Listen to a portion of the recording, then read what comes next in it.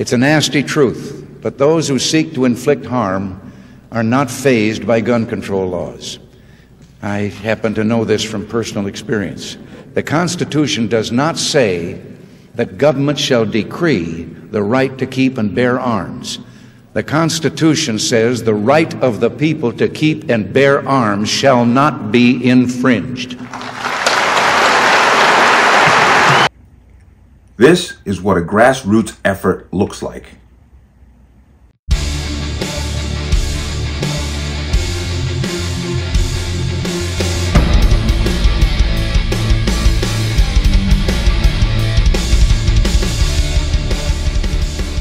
Welcome to another installment of the Connecticut Gun Bench. Today's video is brought to you by P.A.N. Firearms, LLC. P.A.N. Firearms, your NRS certification and multifaceted gun training.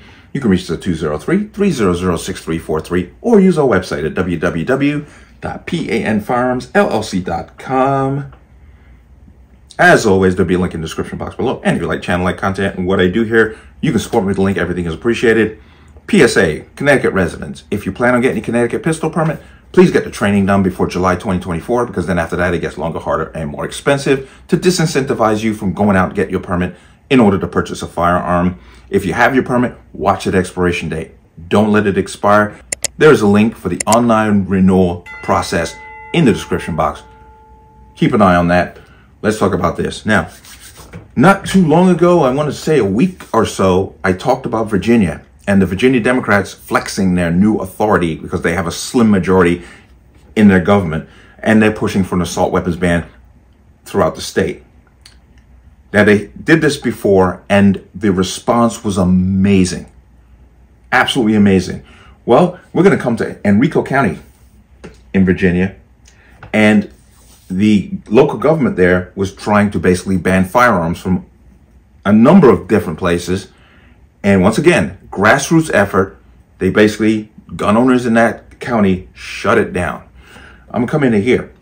Virginia gun owners shut down county gun ban. Okay, now, recently in Henrico County, the Board of Supervisors was scheduled to consider banning firearms, ammunition, and other firearm-related components from any buildings owned or used by Henrico County. The new ordinance would also extend to buildings owned or used by entities created or controlled by the county, including community and recreation centers. Basically making gun-free zones, shooting galleries is what they're doing. The new policy was created in the intention of excluding all citizens, including those with concealed carry permits. The ordinance would exempt private security personnel if the county specifically hires them if approved. It would also exclude military personnel only when acting in the capacity of their military duties. Once again, you're creating, the Constitution does not have a clause for creating specific classes of people who can exercise a right. It says we the people. It's everybody. So this exemption of, well, if you're an armed security guard that we approve of, you're good. If you're a military person who's doing any actions of their actual duties, you're good. Police officer, you're good. The average citizen, no, that's not going to work. That's not how the Constitution works. It's actually an affront and an offense to the Constitution when you create special classes like that. But fortunately, but not surprisingly, the Virginia Citizens Defense League recognized this as a clear violation of the Second Amendment and a dangerous policy that would make people unarmed and helpless in several locations of Henrico County. Okay, we'll come down. VCDL put out the call requesting a strong turnout to stop the ordinance from passing and going into effect. They also expressed the need to flood the Board of Supervisors' emails and telephones with comments opposing the new gun ban. Did they get the response they wanted? Boy, did they ever. The response far exceeded expectations and the county backed down. The ordinance was immediately pulled from the agenda, reminding everyone how powerful grassroots movements can be. VCL President Philip Van Cleve said, the board announced that due to the large volume of calls and emails, the county manager needed time to study all those comments. Could this come up again in the future? Absolutely. Absolutely. These things never go away. Possibly, we just don't know, but we will be watching. Which means when they finally tip the balance in the power, that's when they'll pull it off. That's basically what they always do. These things never go away. When they suggest something, it will keep turning up year after year after year. Connecticut is a perfect example of that. Laws that we have now were just suggestions years ago. Now they're law. Like you can only buy 3 guns a month. That's been floating around that's been around for over a decade. Now it's law. That's how they work. They wait for the right moment to strike, and usually they strike when they have what they believe the power base to do it. I'll give you an example, and this should worry Connecticut residents if you weren't paying attention. 2019, during the governor's race, Lamont, during a debate with Stefanowski, said he wanted to take all so-called assault weapons.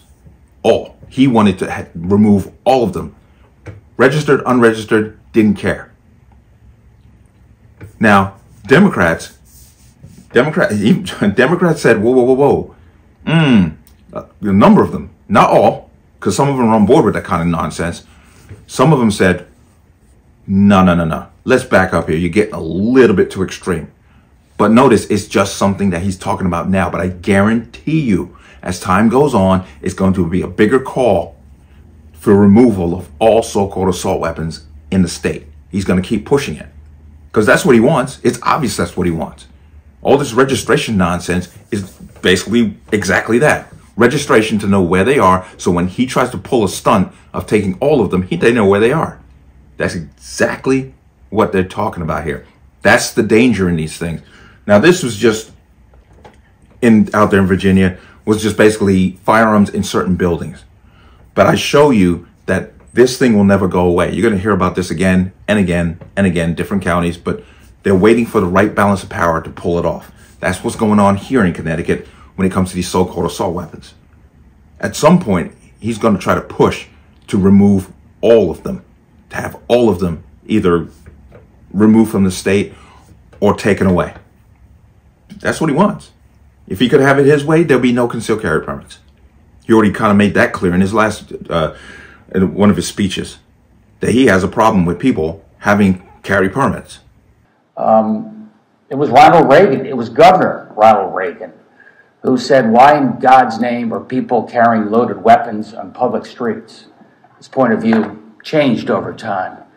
But it's just a reminder that as the world changes, we got to change every day.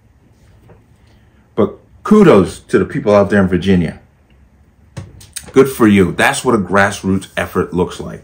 And when they first suggested an assault weapons ban, I remember seeing the pictures of that turnout at the state capitol. Well, they're pushing it again. So hopefully you're going to be on the ball again and come out just as strong, if not stronger. But congratulations, Henrico County. You overturned a ridiculous law that's not going to make anyone safer. Good for you. Now keep that momentum going. Let me know what you think. As always, you can leave your comments in the comment section below. And as always, any statements of violence or statements that lead to violence will be removed. Please like, share, comment, subscribe.